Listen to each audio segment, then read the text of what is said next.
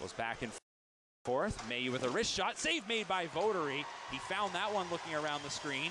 Knights maintain control. They keep the pressure on. One-time shot. Mailloux, save is made. Rebound kicked out to Cowan. Winterton with a one-timer. He scores. Up the boards. Terracini couldn't get a touch on it. Mailloux catches, and he'll bring it right in himself this time. Mailloux holds it. Tries to play it through Petrosky. They score. Oh, a tough one there for the attack as James. See it on your television screen.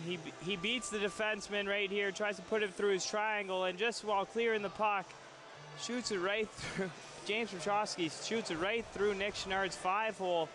A very unfortunate. Passes it out to Mailloux.